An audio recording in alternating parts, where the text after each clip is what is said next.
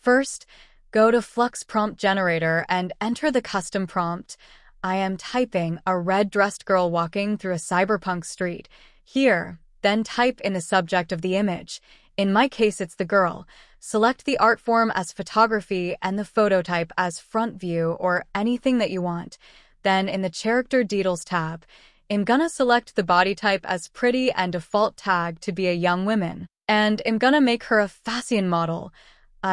Leaving the hairstyle as it is, and I am selecting a red attire for the girl to wear. Then in the scene details tab, I am gonna place her in a cyberpunk city with neon lights as the lighting options available here. And you can select any scene composition you want. I am gonna select the cityscape from the tons of options available here. And then you can select a pose that you wish the model to have. I am going to make her walk. Then you can select any background you really want here. You can set where the camera have to look and other stuffs. Right here, you know.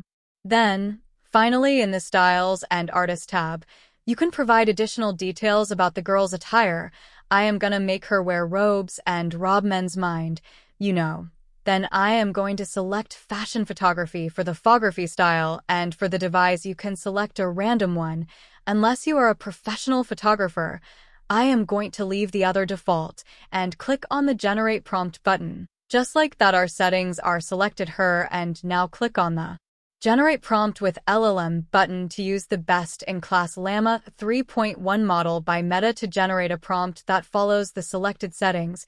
Here is the final prompt. Let's just select and copy it. Now, let's go to the FLUX One Dev Hugging Face spaces to generate the image. Here, paste the prompt that we just made and copied. Now click on Run to start the image generation. You can also adjust the setting like the aspect ratio, resolution, and other stuffs. I am going to change the aspect ratio for the next image.